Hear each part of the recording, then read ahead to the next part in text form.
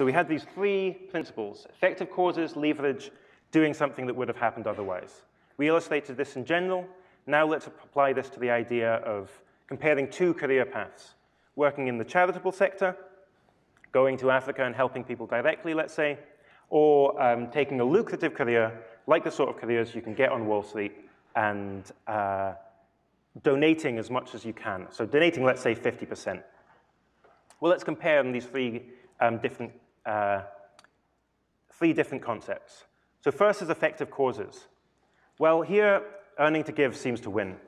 So if you're working in the charitable sector, it's going to be very difficult for you to be able to work for only the very best charities. You'd be very lucky if you were able to work for only those very best charities.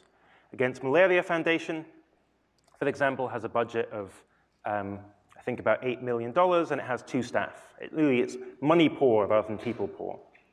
In contrast, if you're working in earning to give, you're able to target your donations only to the very best causes. You have complete flexibility over where you donate. So this provides a substantial reason in favor of earning to give. Second is the idea of leverage. So if you work on Wall Street and donate 50%, you'll be able to donate $5 to $25 million over the course of your life. How does that compare with charity work? Well, one way to think about this is to think that if you were earning to give, you'd be able to hire several charity workers in your place, and in fact be able to hire charity workers that are even better qualified than you would have been. So your leverage just simply has to be several times as great through earning to give as through charity work. The final idea is what would have happened otherwise. So if you work in the charitable sector directly, you're just taking the place of someone else who would have been in your shoes. And moreover, you're just adding one charity worker to the pool of charity workers. In contrast, if you're earning to give, someone else would have been in your shoes, some other financier, of course, but they wouldn't have been donating nearly as much as you would have done, nor as well. So to a first approximation, the amount of good you do really is the amount of good your donations directly do, because the person who would have been in your shoes would have done very little good at all. So I'll discuss 2 objections. The first one is rather, I'm sure, is on many of your minds, which is surely the financial industry is really hard, really harmful. Didn't it cause the financial crash of 2008 and precipitate a worldwide recession?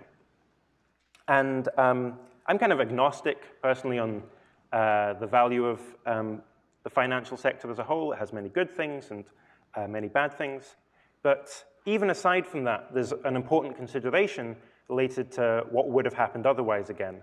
And Nicholas Kristof, a New York Times columnist, puts this really well. So he points out that if you think an industry is bad, that doesn't necessarily give you a reason against going into it. In fact, it can give you an additional reason in favor of going into it.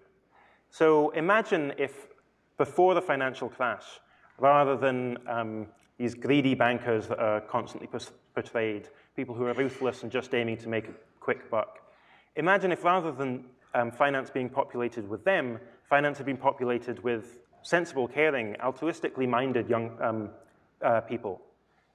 Maybe then the financial crash wouldn't have happened, or it wouldn't have been nearly as bad, because there would have been a lot more people who are a lot more responsible.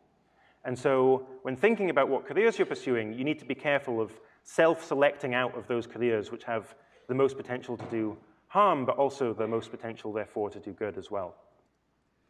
The second consideration you might think is, what about the risk of getting corrupted? So it's all very well having these kind of lofty ideals while you're young, but then you start working on Wall Street, you start to get sucked into the culture, suddenly you forget about how much good your donations can do, and you start kind of wanting the bigger house, wanting the nicer cars, and so on.